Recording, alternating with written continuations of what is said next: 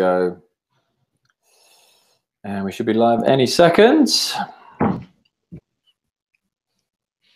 Okay, so good afternoon, everybody. Alex Chisnell here from the Festival of Startups. I'd like to welcome you to day 5 at the Festival of Startups. And this is our second session of the day. I'm joined by Louis Barnett. Louis, how are you doing today, sir? Yeah, very good. Yeah, very miserable day today. So I'm happy to be inside for once. And also joined by Tara Lalvani. Good afternoon to you, Tara. Hi, how are you? I'm very good, thank you. And remind me, whereabouts are you both in the UK? I'm assuming you're both in the UK because I've done a couple of these this week and people have then turned out to be in foreign countries. So Tara, whereabouts are you? I'm in the countryside, not far from Marlow. Lovely. Louis? West Midlands, Shropshire border. Nice. Okay, and I'm down in Poole in Dorset. The seaside, which is great. Yasmin, thank you for joining us. Has this started? Yes, we have started. So apologies for being late. We are hoping to be joined by Claire Warner from Acorn Drinks as well, or have been liaising with all week. So we're hoping she can jump on at some point during this session, but I didn't want to delay this any longer. So we've started. So look, thank you for joining us. If you haven't caught up this week, this is the end of week 1. We've got another whole week to come next week for you. But you can go to the Festival of Enterprise YouTube channel and you can catch up on all the conversations I've had with the likes of Lush founder Rowena Bird, Gray's CEO Anthony Fletcher, Piers Linney from Dragon's Den, who I spoke to yesterday, and lots more guests as well. And this session will go live straight away after we've finished on the replay as well. So look, thank you all for joining us. Couple of ways you can interact. As you can see, Bernadette and Yasmin already have. So the live chat function, look, we'd normally be at a live event with real humans face to face. So use this opportunity to connect, pop in your LinkedIn profile if you'd like to connect with people on here. Comment on what we're talking about, ask a question. Just below that on the right-hand side, you will see the questions tab where you can ask questions that I can ask Louis and Tara as well. And then you've also got a little down the bottom of your screen, you've got an emoji button, reactions. So feel free. I've just seen a few flying up there already. There we go. There's a whole bunch of them flying up there as well. I can see them. Thank you very much. So look, we're hoping Claire can join us. But in the meantime, I've got Tara Lalvani, who's the founder and CEO of Beauty Effect. I've got Louis, who is the founder of Chocolate and now a highly regarded consultant and speaker. And the latest guest on my podcast, Screw It, Just Do It, talking all about his chocolate box methodology. So just to start with, and this is going to relate to what we're talking about, Louis, just give us a brief synopsis on what your chocolate box methodology is, just a couple of sentences maybe, just to tell people out there. And I think this is going to be really relevant when we hopefully have a look at Tara's new product there for her business as well that she can show us. Yeah, so thank you for that, Alex. Great to be on this morning. So the chocolate box methodology was something that I developed over many years. I started a business on my parents' kitchen table at age 12, and 8 years later we're exporting 17 countries. I was very lucky very early on to collect a lot of mentors in the sort of marketing and branding world, and so I built the chocolate box methodology, which is all to do with 5 sensory branding and getting that emotional connection much deeper and much faster to a consumer. So that's really what I do now. I help other businesses, build growth and sustainability in their branding and marketing. Perfect. Tara, tell us a little bit about Beauty Effect and yourself. How long ago did you launch your brand new brand? How many products have you got? Tell us a little bit about the background, because I've been following you on your Instagram account, and you've got your personal Instagram, and you've also got the Beauty Effect one on there as well. Yeah, that's right. So actually, Beauty Effect is something where the idea was born actually about 3.5 years ago, when I wasn't looking for a business. I was actually looking for a product and couldn't believe that for some strange reason it didn't exist, and decided right there and then that I had to be the one to make it exist. And it's been 3.5 years, and we were delayed obviously a little bit because of COVID as well, but it really took the time to make this product as it is right now. And it was a lot of attention to detail that went into it, but it solves a really great problem that a lot of women encounter day to day, with the way that they have to do their makeup and have to be tied down. So this allows you to get ready in half the time, look twice as good with very little effort. So it's a win-win all around. And you say that you had to delay the launch. Did you get to the point where you know, and again, nobody knew that we were going to go into a second lockdown. Nobody knew how long the first lockdown was going to be, of course. So did you look at like the end of 2020 coming up and just thinking, I want to get this out there. Christmas is coming, a new year is coming. When am I ever going to launch this? That's exactly, I mean, screw it, just do it. That's exactly what I had. I mean, I was planning to launch around March and then decided to put things on hold.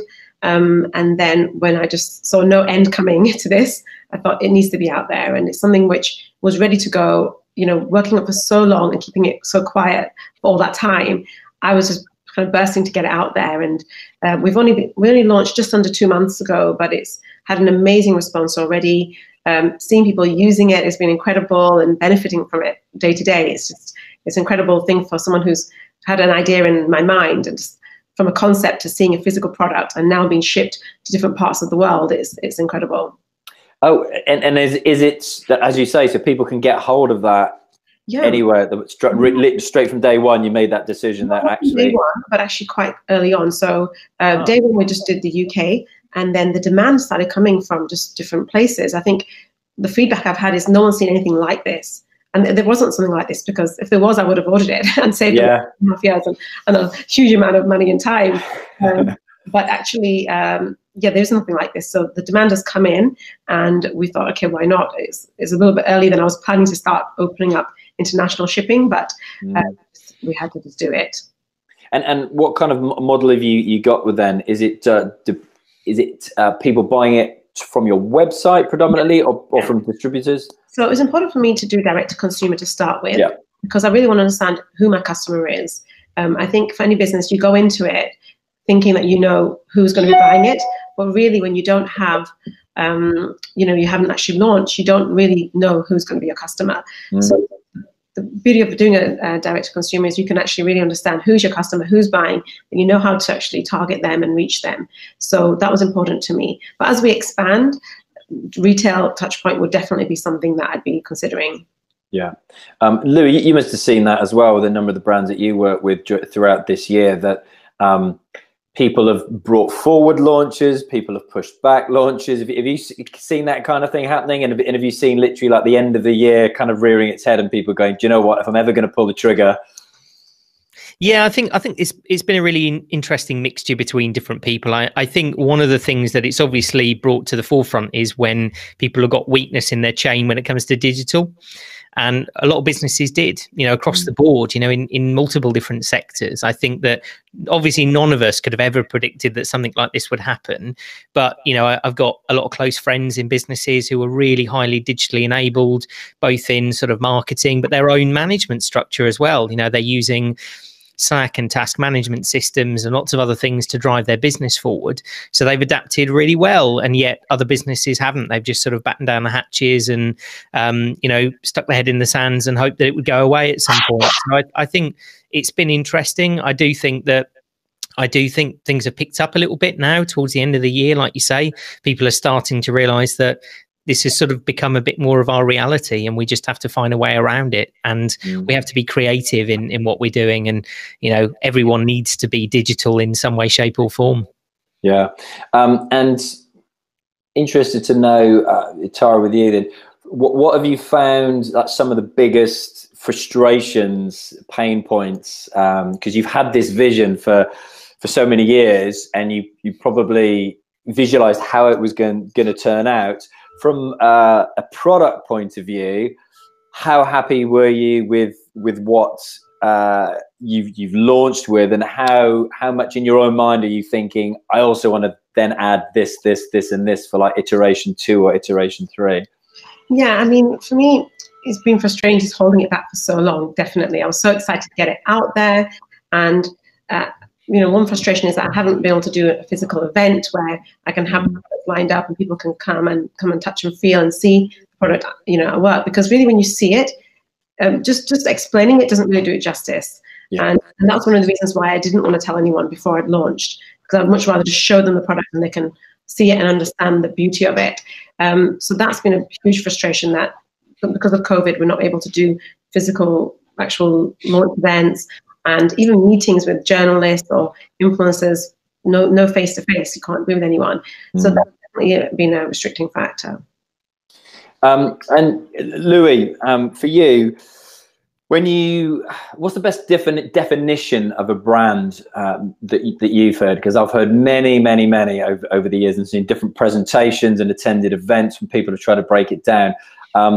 Given your experience in working with such a wide variety of brands, what's one of your favorite ones that you've come across? So I think brand is the personality of an organization. And you know what you're really saying with that is it's all about subconscious and it's all about limbic brain. And I think as soon as you start to put yourself in that perspective as a business, you can start to really figure out what brand is and what it's not. And so the problem is that, you know, marketing inevitably actually a lot of the time is very data driven. It's very logical. It's very numbers based. You know, brand is a lot more subjective. It's more art than science in many ways. It doesn't mean that there isn't data and research out there. You know, color psychology is an example. There's a huge amount of data and research out there on what colors you use in your brand affect the subconscious. But I think you have to liken it to meeting another person. You know, sometimes we meet somebody, we like them, we get on. When we meet our partners, girlfriends, husbands, wives, best friends, we make a lot of assumptions as humans, you know, within the first couple of seconds. And people are doing the same thing about your products. There is no difference. And I think that really, for me, sums up brand is if you start viewing it that way as a personality rather than just a thing, then you'll start to grasp how you can actually create a brand that connects with your customers in the way that you want to. And what are some of the ways you've seen different brands change the way that they've marketed their products this year? I mean, for me, been working with some of the bigger tech companies, the likes of a Dell and a Microsoft and a Google, and they've all had these huge, as Tara mentioned before, you know, live events was a classic, you know, marketing medium for people. And, you know, a lot of these tech companies have these huge budgets for live events, and all of a sudden, you know, companies that size, they've still got those budgets, and they're doing, you know, people are still buying loads of hardware, buying loads of software. So they've turned it into instead focusing on, for example, digital events, podcasting. What else have you seen, or what do you think people should maybe be looking at? Yeah, I think for me, influencer marketing has been a real key thing. You know, we've launched quite a few influencer marketing campaigns in the last couple of weeks. So I think, you know, really it's looking at creative ways, because as a brand, you know, coming back to that personality piece, influencers are a perfect example of that. They're a brand, but they're also a person. And so they know their audience and they align to their audience. Their audience trusts them. They've got rapport, and there's a sort of to and from relationship between them. So I think that influencer marketing, I've seen, you know, massively increase over COVID. There's been some flack for it. And I think the biggest challenge at the moment with digital marketing and with digital online events is there's so many people doing it, is how do you stand out in the crowd? And I think the one thing that people have missed this year is not enough people have backed it up with physicality.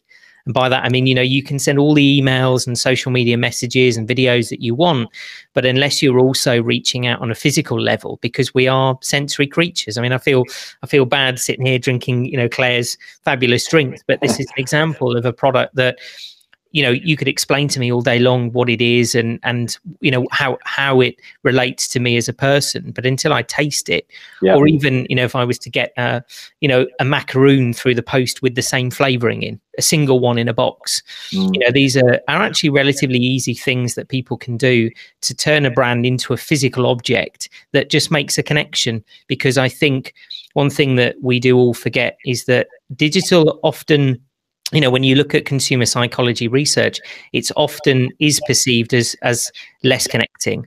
And especially these days, we get bombarded with things all day, every day. So I think people just need to think a bit more about what can I do that's still physical? I can do all this great digital stuff and it's very much part of my strategy, but how do I make sure that I'm also being physical and I'm connecting with people on that sort of deep emotional level? Yeah, I chatted to one of the webinars earlier this week, Brendan Kane, who was in LA, and he built the social platforms for the likes of Taylor Swift and Rihanna. Then he decided, off the back of that, to build his own following, which was like 1.5 million, I think. And then he wrote a book, How to Get 1 million Followers in 30 Days, which again is just one of those hooks that is going to sell a load of books no matter what the content inside the books, but he can obviously back it up given what he's done in that space. Tara, how much you mentioned it briefly before, maybe we could dive into that a little bit more with yourself. So when you identify the marketing strategy for launching Beauty Effect, and I would assume, rightly or wrongly, that again influencer marketing would play a pretty important role. How early on did you identify that, and did you come up with a strategy for that initially, and how have you had to change that, kind of tailor that? Well, I was looking at the fact that that was always my strategy from the beginning. So I didn't have to adapt too much because of COVID in that sense. Everything we've done up to date has been fully organic. And I believe in that because I myself do not believe in influencers when they're telling me every day to buy a new product. And just because they've been gifted something, it doesn't mean it's a great product to buy. So I think now audiences see fully through that. So it has to be more authentic. And for me, someone who, as an influencer, is going to represent Beauty Effect has to be aligned with the same messaging. And although we're doing that fully organically, it is tough to make sure because we're reaching out to a lot of different influencers all the time. And I personally try to speak to them before as well. So I know that they're aligned, they fully understand my product because I've spent years making this product. But if they just, they show it in a different way, it's not going to get across to the actual audience. And also I feel from the audience point of view, they want to follow influencers who they believe in what they're actually saying. So when they have that, and that comes from just authenticity, just making sure that actually that person understands your product, they would actually use it themselves, and then whoever they're telling is going to believe it as well. Yeah. And have you got your product there? I have, yes, I have it here. I was going to say, given touching, feeling, that kind of thing. I don't know if you can see it from we can. Away a bit, but there it is. So basically, it's okay. What we actually spent 2 years of the 3.5 years doing was refining the lighting system. So this truly simulates daylight perfectly. So you can actually see how you look to others before you leave the front door, but not just daylight. Also, a total of 5 lighting environments. So you can adjust your makeup and perfect it for where you're going. Because before, women would always do your makeup in the same light at home, and then you'd go out and it'd be in the evening, and the light looks very different. So does your face and your makeup. So actually adjust it to that lighting, and you can go through different scenarios. So that's candlelight. I don't know if it comes across on the camera there at all, but I got So you can see it's changing, and it goes from candlelight all the way to it was bright sun at the end there. So it varies. Lighting is so key to getting the perfect flawless finish. If you're doing the makeup in the wrong light, then you are going to have makeup mishaps. And that's the first step at getting no makeup mishaps, is using the correct lighting. But the real beauty of this, and the reason why I was looking for this product, was not just the lighting aspect. It was also the fact that normally you have to be confined to a dressing table. With this, you have everything you need. If I try to lift it up, everything you need right where you need it. So you're no longer having to stand in a bathroom or sit at a dressing table. You can have your dressing table anywhere you want in your home or outside. So I've got it on my desk today. I was doing my emails before this call, quickly did my makeup. It was just no trouble. It's effortless. Everything's right where you need it, so you can find it quickly, use it, put it back. There's no rummaging through messy makeup bags. So you save a lot of time, valuable time that's normally wasted every single day, going through 5 eyeliners that you don't need, trying to find the one that you do. With it laid out this way, you can find it so easily. And just the beauty of every aspect. I mean, just the mirror, you can tilt to any position and it holds. Similar to what you'd find on a laptop. Never before on a beauty device or a mirror. That means you can put it on your lap. You can sit on a bed. It doesn't matter. And lighting, I've noticed, having done, I think I've done over 300 live webinars since March now, is absolutely key. And I think you see now, like the conversations I've had with like a lot of the tech companies. I think it was just with Dell last week. They're like, we can't talk about this right now, but we're bringing out this product by the end of the year, which we hope to be able to talk about very soon, because of the quality of the lighting is so key. What are your thoughts on that, Louis? Looking at that and thinking of it like visually and. Yeah, absolutely. I mean, I think as you say, for me, it's more about the feeling, right? And I think that obviously, women connect actually more emotionally to their products than men do. We tend to be a little bit more in the kind of logical side of the equation, although not always. I think most men would think that they'd make all logical decisions. We definitely don't. But yeah, I think that, lighting, music, all of these things, that they change an emotional state. So I think that's amazing, Tara. It's creating the environment in which somebody's getting ready into, and that's sort of allowing them to put themselves in that environment that they're going to be in later. And I think that's it. That's sort of sometimes the secret behind really good branding and marketing is just that is, as soon as somebody starts to imagine and feel, I explain a lot of the time when using sensory marketing, smells. If we think about when our partner, girlfriend, boyfriend, husband, wife puts on a really nice cologne, perfume or aftershave, there's that brief moment when they walk past you, go, oh, you smell nice. And that tiny little exchange has actually changed your emotional state. So it doesn't take a lot. And I think that's the thing, whether it's lighting, whether it's sound, whether it's a smell, whether it's a taste, it's actually a very brief moment in time, but instills in somebody that subconscious feeling that they remember. In that sort of psychology world, we call it involuntary memory. Is somebody later on remembers a smell or a sensation or a sound, and it takes them back to a moment where they were. So I'm sure you're going to get a lot of people feel that way, Tara, about the product. They'll remember when they first used it and went, oh, this is why I like this product. It allows me to put myself in that position that I'm going to be in sort of later and imagine it.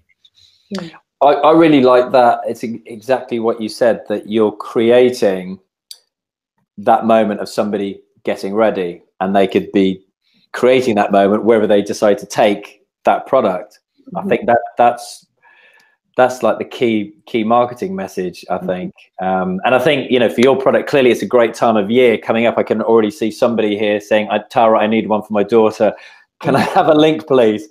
Somebody's posted up the link, and then someone else has said, any promo codes, Tara? So I don't know if you've already got stuff like that on your Instagram. People can go, what is the Instagram? Is it just Beauty Effect for? Beauty Effect, yeah. Okay. I mean, that's the thing. You're exactly right, Louis. I mean, the feeling you get with this is you don't feel stressed anymore. Normally, day to day, you're feeling stressed, trying to find the item you need. You're in a hurry. It's so slow. When you're looking for something, you can't find it.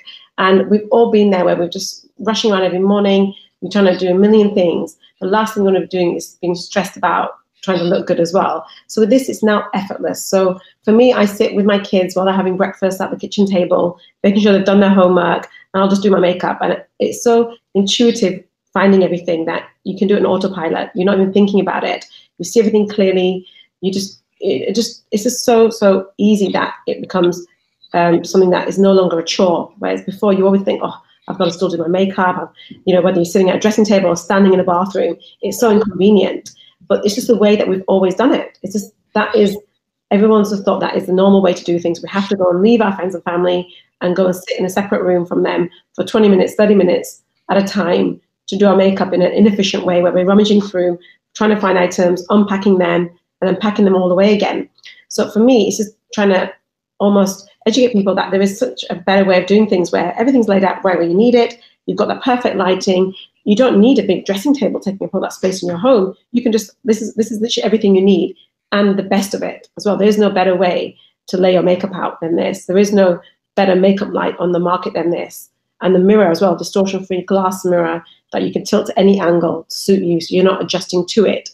It's literally giving you the best of everything. So you have that feeling, like you said, Louis, you can, when you think about doing your makeup, you feel happy. You don't feel worried and stressed about time. You fit it around your schedule.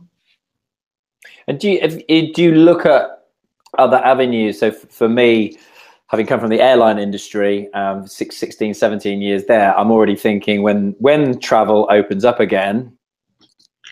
Yeah, I mean, for travel, it's a no-brainer, because even if you have the perfect setup at home, you're not going to have that when you're traveling. So at home, you can use it, and when you're ready to go, you just literally put the whole thing in your suitcase and you're good to go. No, you don't have the right lighting or dressing table or anything in a hotel anyway. So there is no better way to do your makeup when you're away. But at home, equally, every single day is really the beauty of it. It just revolutionizes your whole routine, making it easier, saving you time, and giving you a better result. And when you originally thought about the product, and you said you came about because you literally couldn't find it, so you were trying to solve a problem for yourself. Yeah. Did that make it easier because you were making the product and then marketing it to you and people like you? Did that make it easier to think about that, the marketing strategy and all of that? Yeah, I think so, because really I was my customer. I made this and designed it for myself. But I think as any new business, just because something's not out there, it doesn't necessarily mean you need to create it, because it may be it's not out there. With this, I was quite sure there was definitely a need for it, because so many people would go through the same thing. And I still see it every day, where even if you switch your TV on, you see very successful women just doing their makeup with a mirror near a window with a makeup spread all over the floor, getting their carpet dirty. And I got that at previous homes as well. And it was strange to me that in this day and age where, there's so much innovation and everything is available on demand, why isn't your makeup? And why can't you just do it where you want to do it in your home? Why do you have to be confined to one place? So I think that was really the kind of moment I had, which I just knew that this product had to be out there and I had to be the one to create it. Yeah. Louis, when people thinking about, sometimes it's not as easy as that, given that they're not marketing it to themselves. What are some of the things that you would advise that people could think about when they're trying to think of who their ideal customer is and how they can find that ideal customer? Yeah, so absolutely right. I mean, I think that when you're trying to talk to your clients, to your prospective audience, one of the biggest problems is that sometimes we put too much emphasis on ourselves and not enough the audience. And so it's, I think it's really important to, when it's not so easy and when it's not so clear cut as that, people approach me a lot with, what seems like really good ideas that they've come up with in their bedroom and sat with for, 6 months and decided that it's the next greatest, best, brilliant thing. But until you actually start getting out and just talking to people, and that could start with family and friends, they're always going to be slightly biased. And then it's just about getting out and getting out to a wider audience. I think this is one of the great things that I've seen startups, do through social media. If we look at crowdfunding as an example, what an amazing platform. Yes, they have to build a following. Yes, you still need a bit of budget to get it out there, but it's an amazing way to get a load of people to basically tell you whether they would or would not buy your product. So I think that even now in the digital era, it's so much easier to test a product. Even if you just conceptualize it, it's digital, you make a video about it, you haven't even got one. You've sort of cobbled one together out of bits of cardboard and, from one camera angle, it looks like the real thing. And I think it's just a case of putting it out there into the world and see what comes of it. I think obviously now it's difficult. Hopefully when COVID lifts, we can go and meet real human beings again. And so I think it's really important to have that process of going out there and talking to people. It was really nice that the last Festival of Enterprise I went to, I actually had a couple of people come up to me after the talk and show me their products before they were even, completed.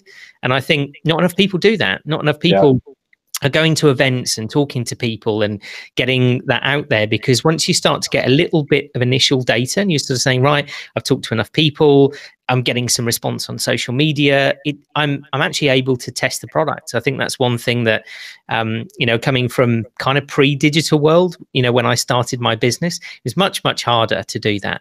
We didn't have social media in the same way. So I think people just need to leverage that a bit more and not be scared as well of future marketing.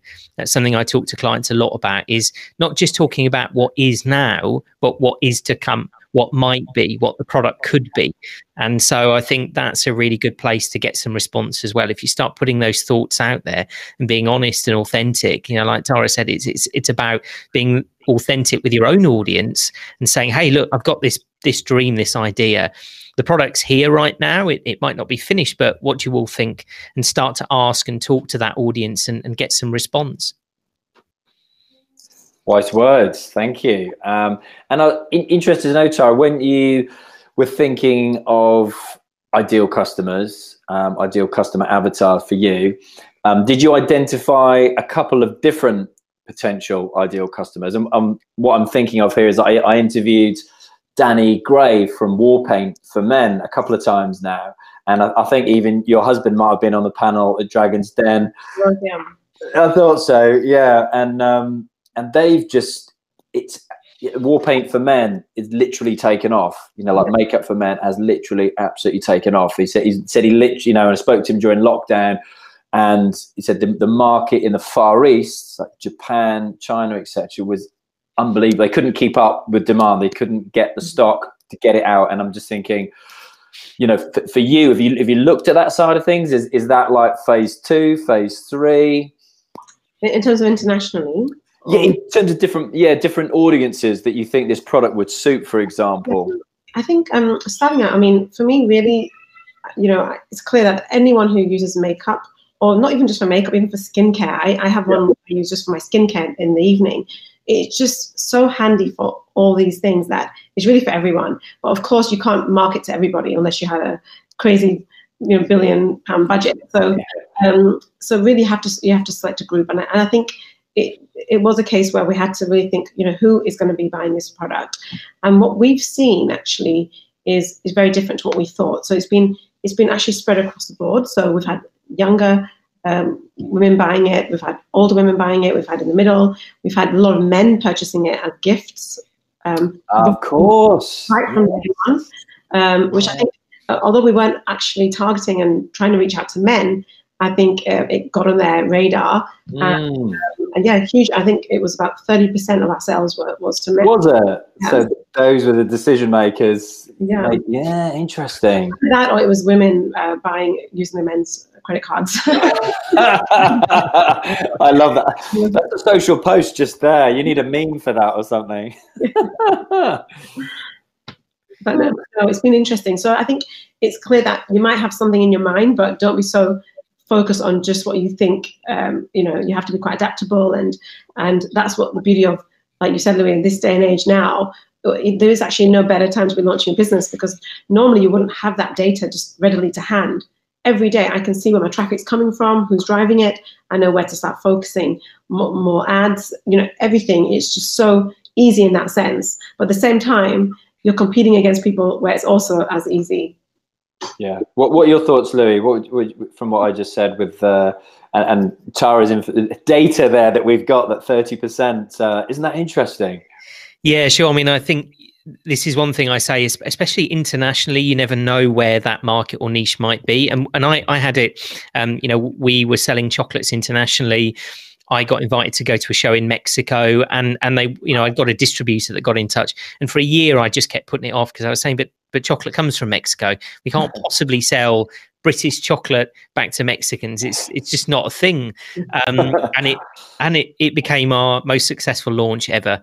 And we were the sort of best-selling sort of foreign chocolate brand in Mexico for a long time. So you never know where that niche is going to be, and you never learn until you start putting it out there into the world. And I think one of the useful things is to, as you start to get some early data, and you might not, you know, it might be earlier than that, but to create, you know, in the marketing world, we call it personas.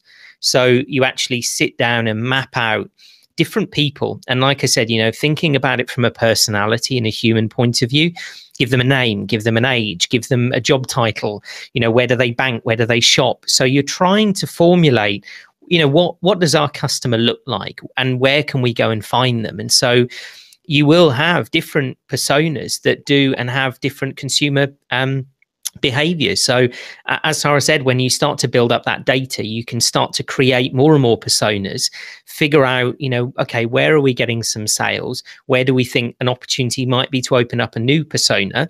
And therefore you can then start to shape your marketing around that. So, well, actually, maybe next year, you know, we need to target men in January because Valentine's is coming up. So that sort of thinking allows you to then build marketing structures around each individual persona.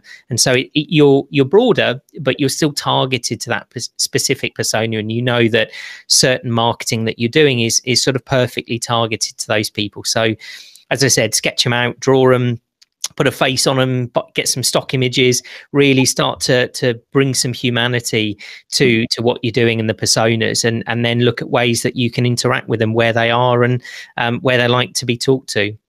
Yeah, great advice. Lots of nice comments coming through, and we have got questions as well, which I will get to before we sign off. So thank you all very much indeed for the questions and comments that are coming in. Tara, how challenging, or not challenging maybe, was it when you were thinking of pricing a brand new product, and how different was your thinking to maybe say 2-3 years ago when you first came up with the idea compared to now actually launching it into the world in 2020? It's an interesting question, because pricing, I think, for any new brand is obviously difficult, and it is a challenge to figure out, how much would someone be prepared to pay for your product when you don't, that product doesn't exist. It's a new product. I think when I started, I literally had no idea. I didn't know how much it was going to cost me in terms of investment to get this product made as well. It's all been a learning process as you go. I think going back to then, if I had known actually at that time how long it would take me to do this, I probably wouldn't have done it. So I'm a little bit naive, because I had the idea around Christmas, and literally I thought, in my mind, summer it's going to be in the shops. Literally at that point, I came from being a dental surgeon, so my expertise was not in business. So I'm actually glad though for that, because had I known, I had 2 small babies at the time, I probably wouldn't have gone down this path. Yeah. But I'm so glad I did, because it's been so rewarding, and especially now having the product out there and seeing the real need for it. But coming back to the price, I think it really, you don't really know exactly. I didn't just pull a figure out from thin air. It's come from based on my margins. The product, what I was trying to bring to the market wasn't the plan. The Beautifect plan is not to be the cheapest product on the market. It's to be the best. And the best, there is a premium price always. But I didn't want to become a price which is not affordable by a lot of people as well, because then there's no point having a great product but no one can afford to buy it and use it. So that was the whole thinking behind the price. And the product really, it solves a big purpose. It replaces a need for a dressing table, a mirror, a light, and all your makeup storage. So if you think about it, all of that would normally cost you well over the price of the Beautifect box. And not just that, you're actually getting the best makeup light on the market, the best mirror that you can angle to any position, the best way that your makeup is actually laid out. So I think, it's really value. It's a luxury quality item that you're buying, a premium item, but you're getting a lot of value for it. Yeah, and what are your thoughts, Lee, for those, as Tara encapsulated there perfectly, when you are launching a brand new product or service, it's so difficult, and I've seen so many people, make the mistake of just looking at who they think their competition is and going, £5 higher, £5 lower, and trying to kind of sit in there. What's your advice for people that you work with when looking at that, mate? Yeah, so price is always a difficult thing. And I think the first thing you have to decide is whether you're talking about a company or a brand. A lot of people end up being companies and not brands. So, if we look at Apple as an example, I'm a massive Apple fan, lots of us out there. If you actually look at the Apple components inside, you take them apart, you strip it down, they're not actually that high quality. But yet Apple do cost more than anything else, and it's because it makes us feel a certain way when we use it. So again, it's coming back to that emotional piece. Their marketing makes us feel a certain way. There's a sort of club attitude to the users. So I think the first thing you have to decide is this a transactional business? Am I just trying to create a product and get a sell and that's it? Or am I trying to build something for the future? Am I trying to build a brand? I think that's when it diverts. If it's just a transaction, then you're going to be a lot more led by the market. You're going to be a lot more led by your competitors. And then it's really down to your individual margin strategies, where you're selling. Because obviously if you're selling, through e-commerce versus a retailer, it's all different. But I think brands is really when it gets interesting, because how can you put a price on a feeling? And I think that's, if you set out like Tara has to create something of value, of worth, it's going to make people feel a certain way, then you've got a lot more flexibility in your pricing. And then the market will always tell you to some extent whether it will sell or not. We had it many, many times. We launched products that I loved, or, the team that I'd got loved, and we really wanted them to be successful. And some of them did, some of them didn't, and again, international business really sheds some interesting lights on that as well. You know, is we couldn't sell a chocolate bar here in the UK that would actually sell at any sort of decent levels for more than about £3 a piece. It didn't work. We could maybe sell a few in sort of Selfridges and Fortnum and Mason, but really the quantities were so low. Our chocolate bars, a lot of the more premium ones, we were selling for sort of £6 and £8 in Mexico, and we were selling 20, 30 times the volume we ever would in the UK. So sometimes that's it. You don't know until you go out to a marketplace. But I think just always come back to brand. Always come back to selling what it is, how it makes people feel, the value of it, and I think a key thing here as well that I will say that will always allow you to charge more is appreciation, empathy, and compassion within your company, and that has to be genuine. But I say a lot to audiences of sort of CEOs and managing directors I stand up in front of, and I always ask the same question. I say, right, think of the last 10, 15 orders you got, not the biggest, not the smallest. What gifts did you send those people to say thank you for choosing you? A lot of the time I get a blank stare. Occasionally somebody will say, oh, well, actually we sent some Christmas cards. But I think that appreciation is something that is very undervalued in sort of overall strategy, and showing appreciation to your customers and clients because they have chosen you. Tara obviously has a unique product in the marketplace, but for many other businesses, people are choosing you over a competitor. They could go somewhere else. So always remember that. Always remember that, you should be showing appreciation. If you do that, you'd be surprised. We had so many customers. We used to send birthday cards, Christmas cards, presents for their kids, wives, dogs. And we had a lot of our competitors knock their doors, and they'd phone us up proudly and go, oh, you'll never guess who turned up at our door. We said no because we love you guys. And so probably they could have got a better price, but it was that brand that they were interacting with. So I think that's a big piece on pricing strategy, is appreciate the business that you've got, show appreciation. And, with a bit of service, you're actually able to charge more. I was reading a book last night. Chris Gillibo, who wrote like the $100 Startup and has got a great podcast, etc. And he was saying, if you're literally, brand new, launching a brand new product, if you don't have hundreds and thousands of orders coming in from day one, send them a personal email, send a card, like you say, or something to that address. That personal touch, and you don't know what the repeat business is going to be. What is the long-term customer value going to be of that customer by getting that kind of a service that absolutely blow them away? Yeah, completely. And that's it. I think that's a sort of humility point as well, Alex. You don't know who anyone is. You don't know who anyone's partners, girlfriends, uncles, cousins. And we do live in a world that, knowing a lot and having knowledge is a great thing. But it's been my experience a lot of time in business. It is kind of who and having those connections has to come from a place of sort of genuine appreciation and humility of, you don't know who this person is. I mean, I won't bore anyone with another story, but the reason I went to Mexico is because I spilt hummus down a guy's suit at an event who turned out to be the president of ING Bank, but he didn't give me his real business card for about an hour. It was only after I sort of talked to him and we had a really nice conversation. And one of his contacts ended up booking me to go to a show in Mexico, which turned out to be our biggest market. So I think that's it. You've just got to really have that humility to say, I'm going to treat everyone with appreciation and sort of loyalty. And as you say, if you're first starting out, you absolutely have to do handwritten notes and pictures and, spray the cards with your perfume or the scent of your company, or send a little box of chocolates or macaroons or something just to say thank you. It's, in the grand scheme of things, we've all got margin in our products for marketing. And for me, that's part of it, is put some budget in your product to do that. To stop and say, well, what am I going to do, and change it around? What am I going to send them this week? What am I going to send them next month? Just to say thank you. It goes a long way. Yeah, I like it a lot. Time for a couple of questions before we finish up. Here we go. So Tara, how did you get over the fear, anxiety of initially putting your work out to the public? That's a really good question. Well, initially, going back, I always used to be very scared of something I didn't fully know. Coming from being a dental surgeon, it's not something you can learn on the job. You have to be trained. So because of that, I've always shied away from things that I wasn't trained in. So just getting over that initial fear, just to go for it and have that have that kind of faith in myself that I can achieve this.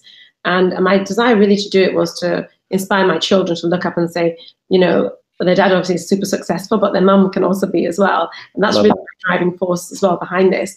But I wasn't, I mean, that night before we launched, I couldn't sleep. You know, I was so nervous because it's like my baby. I've literally been working on something 3.5 years. Yeah. No one really knows what it is. I've kept it super secret and quiet, and I'm about to release it to everyone to see. So, you know, there's no way you can get really over that. You have to just embrace it. And it's part of that feeling that I'll always remember. I'll never forget that feeling of that night before. And at midnight when our website went live and other people could see it, it was crazy. And it was strange that people started actually coming on the site at midnight. And I was like, how do they even know about it? It's so... I just put one post on my social media. So it's actually an incredible feeling. And I think you have to just embrace that fear and go for it. And how have you felt about putting yourself physically in the public eye with regards to, say, taking photos, videos?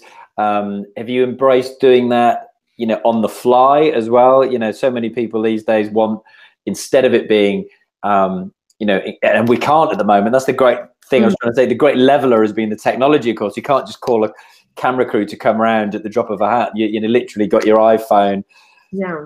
Have you embraced that? Well, that's the thing. I mean, previously I wasn't really out there too much on social media. So I cringe every time when I see myself doing a video.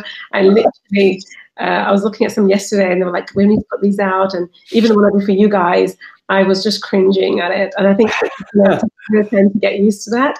But again, you have to get out there. I think it's so important. I mean, this brand it is a reflection of myself. I mean, I put everything into it.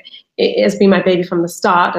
And what I'm trying to put out there is a brand at the end of the day. Like you said, Louis, it's so important to be authentic. And I genuinely want the best for this. It's not about just, if I was just trying to look for a business and I would have launched this, you know, 1.5 years ago, but it was fully ready.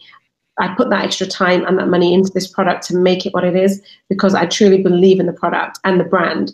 And the brand ultimately will be the go-to brand for all beauty tools and devices. That's what I want to achieve. And I have lots of ideas of amazing other products, which I'll also add to it as time goes by and we grow it. I'm really excited to have that platform to be able to bring products out there, which I know will genuinely help the person who's using them. It's giving them that best product. And that customer service, like you said, it's so, so key. Because I know personally for myself, if I deal with a company and you can't get a hold of them and they give you a poor service, you just straight away, I'm just like, forget that, you know, be involved. And I think it's so important now more than ever when there is so many services out there that you have to give that right quality of service to what someone deserves to have. So that's always been important from day one for me. Anything to add to that, Louis, for those who are, you know, in those initial phases, might, like Tara, have been thinking about this idea for the last couple of years and are still sitting on the fence, still procrastinating, you know, what's going to get them to go over the other edge and, you know, essentially screw it, just do it, launch a business? Yeah, sure. I mean, I think, you know, we all have things that, you know, we need to work through. And I think one of the things that people make a disconnect of is that our mental health in our personal lives and our psychology is actually with us in our business lives.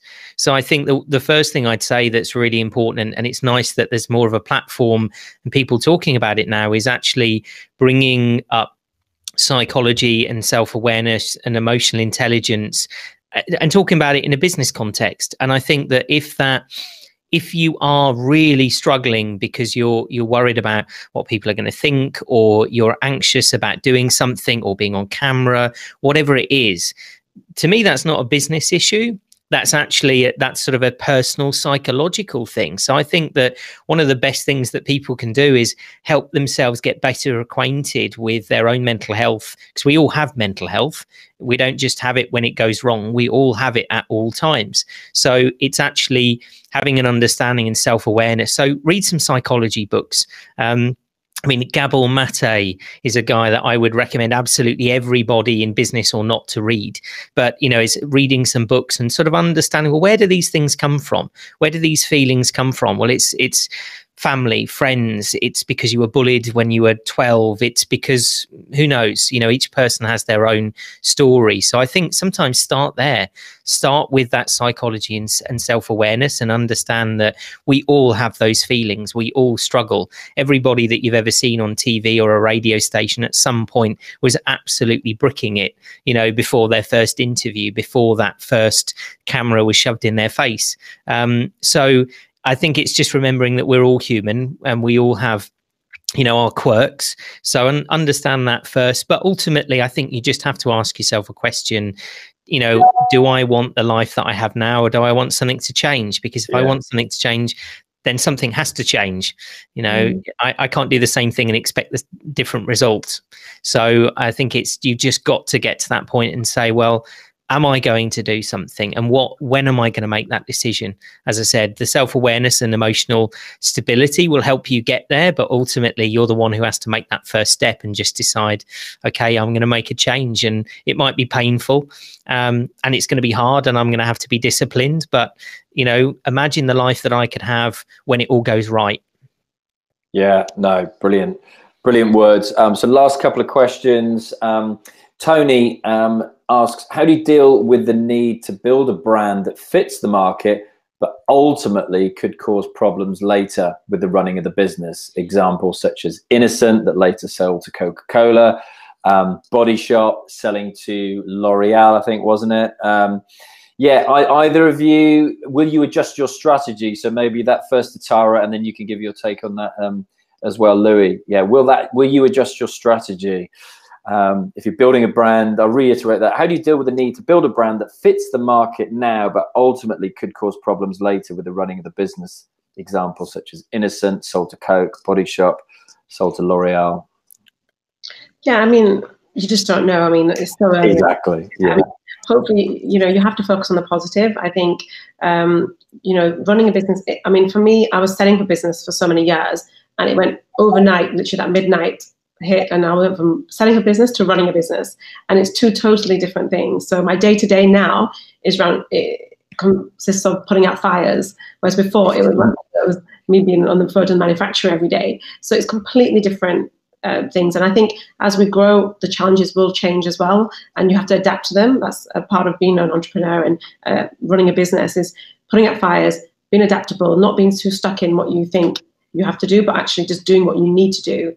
And just going back to the previous question as well, if something scares you and you don't challenge yourself, you're never going to grow. So personally, for me, I like challenging myself so that I feel that I've actually achieved something and you've got that growth. Because that's what life is about at the end of the day. If you stay in your comfort zone, you're going to be in one spot for your whole life, which is kind of quite boring. So just go and just challenge yourself, do that, make that change, and you'll surprise yourself what you can actually achieve. Yeah, no, great words. And I know these days that when I'm feeling those kind of butterflies in my stomach and I'm feeling scared about something, I now know it's only taken me 40 years to get here, but I now know that's a good thing. Yeah. Keep pushing, keep going in that direction. And Rowena Bird mentioned this because on Monday, talking, Rowena Bird, one of the co-founders of Lush, and before that they were working, with Anita at Body Shop, and she was talking about that, them being so anti-animal testing, and then apparently L'Oreal being a brand that is synonymous with animal testing, which I didn't know. So that was an interesting conversation on Monday. Louis, your thoughts on that? And I've got a couple more questions to finish off, so thank you, everybody. Yeah, so I think that this somewhat comes down to, I guess, personal morals as well, and your purpose for driving a business. And I think that I've got a very different perspective, I guess, because I never started out to be an entrepreneur. I didn't find out what the word was 2 years after, till I started. So I always say to people I was an entrepreneur by default. I was trying to create a sort of life for myself and a job, and because I left school so early, so I just kind of ended up falling into it, falling in love with business and my product. So for me, it was incredibly, incredibly deeply rooted to a purpose, and that purpose actually was raising awareness and funds for conservation through the medium of selling chocolate. That's really what my purpose was. We were very early in doing it, sort of 2005, 2006. People didn't really care as much as they do now about that kind of thing. And I actually got approached by a very, very large company who weirdly are one of the largest sort of palm oil product producers, and we were very, very anti palm oil. And I said no, and you know, if I'm being honest, if I'd have said yes, it probably would have set me up for life. But I think for me, it was just a case of I didn't want to do that, because I didn't actually want to go against the choices that I'd made and the purpose. And so I think for me, there's always a case of, you know, do you sell a business? Do you not? Who do you sell to? And it's all about each individual person, you know, what they want to do and what they want out of life. Maybe somebody does just want to sell and disappear off and retire. And that's amazing. But I think if you know what your purpose is, that helps to dictate the decision, because if your purpose doesn't align with that decision, it's then very easy to make it. You just sort of go, well, it doesn't align with me and my ethics and my greater purpose of what I'm trying to achieve in my life. And so I think, yeah, makes those decisions a lot easier. Leanka said, yeah, I've been procrastinating out of fear. My mother said exactly that. And thank you, Louis. I've pulled out my old psychology books. This session has been so helpful. Absolute gold. Tara, thank you. Love your products. Perfect to store my makeup on the go. Last couple of questions we've got. How do you go about targeting your audience if your audience is a broad spectrum as an artist? I mean, if I could maybe just jump in, I mean, I think that within a broad spectrum, as we talked about before, there's still going to be personas. Your product, whoever and whatever you do, will never ever apply to every single human being on earth. It's just not, you know, I can't think of anything that every single human uses apart from maybe money. But, you know, there really isn't anything that goes across everybody. So there will be some audience segmentation in there somewhere, you know, whether it's dictated by price, whether it's dictated by the reasons that they want to buy your product. So I think start with what makes your consumers similar, and then start to work out where those parameters are. It might be very broad, but you'll still find commonality. And this is where personas is a very important thing to do, is to start to also find other similar brands, people, artists to you, and start to match them up with your product and your brand. So just as an example, you know, we used to sell quite a lot through QVC. Back in the day, they didn't have the best reputation. They went through sort of a complete overhaul and a rebrand, but their whole business was predicated on their persona was exactly the same as a John Lewis customer. So, I mean, lots of people shop in John Lewis for lots of reasons, but they just knew that that was the audience that they were targeting, you know. And also similarly, there's a company called Vela Boylant, and exactly the same thing on their persona list were John Lewis customers. So there will be a market out there. You just have to do maybe a bit more digging and figuring out where those personas lie, and then you can go about targeting them, even if it is broad. Perfect. Thank you. Just looking at more questions we've got coming in. This is a difficult one, I think. What would you consider a decent startup amount if you were on low income, but you don't want to take out any loans? Kind of depends on the product or service, doesn't it? Again, and I think that's a tricky one. How long the piece of string, right? Yeah, I think it is, isn't it? Apologies. So how should you develop?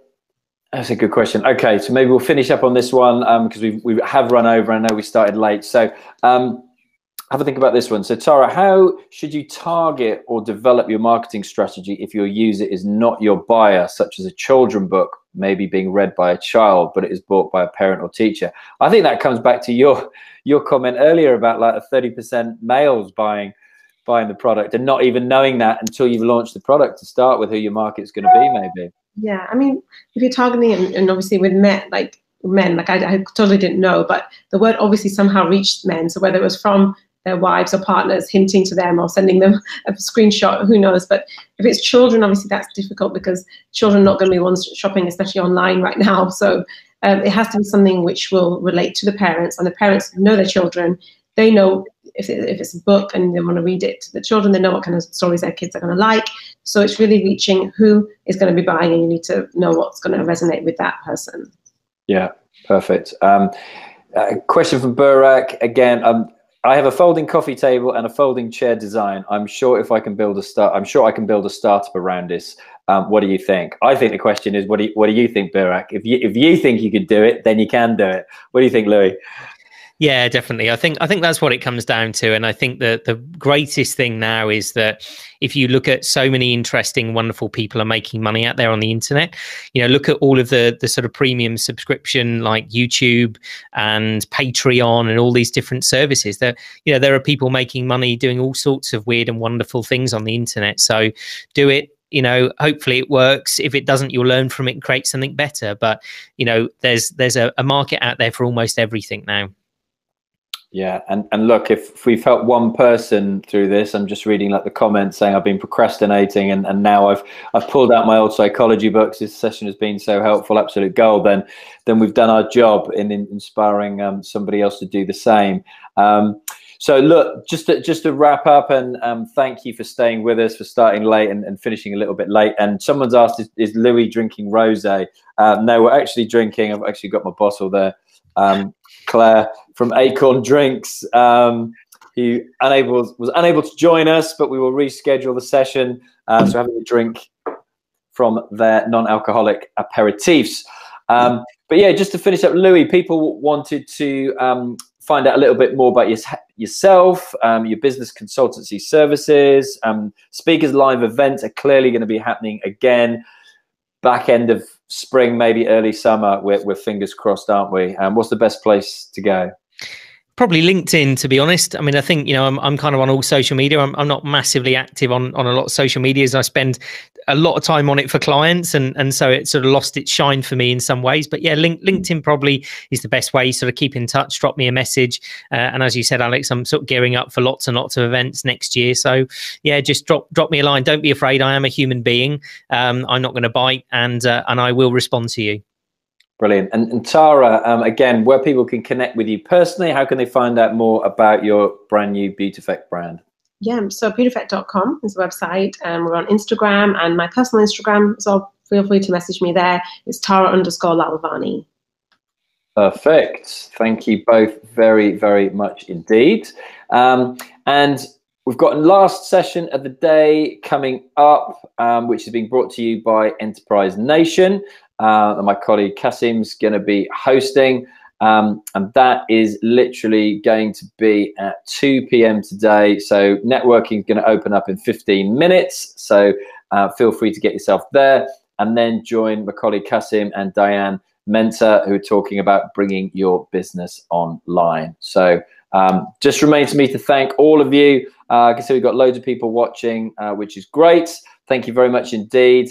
And replay is going to be available over at the Festival of Enterprise YouTube channel. If you've enjoyed this and you want to send the link to somebody else to watch, then please do so. But thank you, Louis. Thank you, Tara. Thank you. The exit button is bottom right of the screen. It's a little door with an arrow on it that says exit. So thank you both very much indeed. And keep in touch. All the best with the new brand as well. I hope it goes well. I think Christmas is going to be very good to you. Thank you. Thanks, guys. Thank you, Tara.